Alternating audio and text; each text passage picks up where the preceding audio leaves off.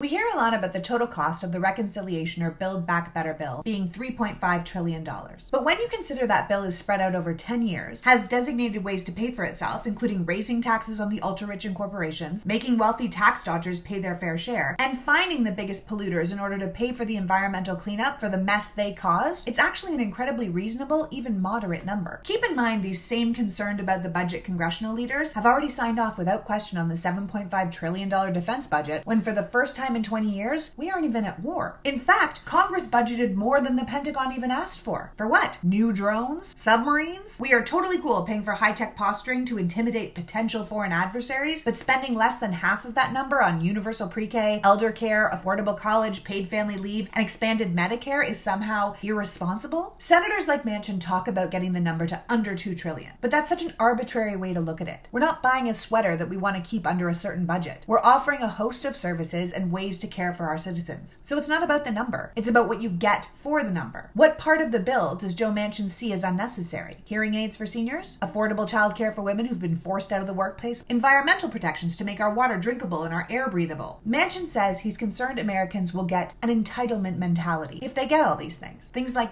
dental care, help with our aging population, lower prescription drug prices, green infrastructure paid for by oil and gas companies? A pundit on Fox News echoed those sentiments by saying, if we give children free lunches at school, they're going to think they're entitled to free lunch. Oh my God. I mean, heaven forbid the richest country in the world have children grow up thinking they deserve to eat, or old people deserve to hear. You know what's entitled? Getting a paycheck to represent the people, and every day going to work and doing the exact opposite. Or better yet, expecting to be treated like the greatest country on earth, when in reality, most of your people struggle every day just to keep their heads above water. We need to get our priorities straight in America. Investing our money in our people should be something we all want to get behind. The two bills currently being debated will shore up our economy and allow it to grow. It will provide social and economic infrastructure that will help hundreds of millions of people and create a stable, more globally competitive economy with upwardly mobile, healthy citizens. It's time for the rich to pay their fair share and the polluters to fix what they broke. America has endless potential, but we have to ask for more than the scraps we're continually offered.